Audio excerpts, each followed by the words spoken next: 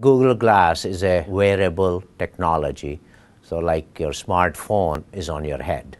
So the 8,000 who were invited to participate in this program call ourselves Glass Explorers. So we are exploring the capability of Google Glass to see what it can do, especially in my field, what it can do in the medical field. So when I have it this, again, touch it, it wakes it up, so to say. Do I want to take a picture? If I do, I just touch it, and boom, it takes a picture. As just now, I took a picture of you. It is a question of privacy, and we certainly respect the patient's privacy.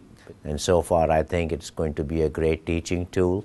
I think it would be able to share information with my patients and their families, and perhaps down the road, if there are proper apps, use it in daily patient to physician contact. The left side of it is basically just to cover your eye, but the right side is where all your technology is embedded. To start with, there's a lens and a prism, which is actually putting a screen right in front of you like a 42-inch TV. Then there is a button right on top here, which will take instant picture. And then this part of it is like your trackpad. So you can go up and down, backwards and forwards, up and down, one finger, two finger, and those, just like any other smartphone, have different things to do. And coming to the back portion of it, this is where the battery is.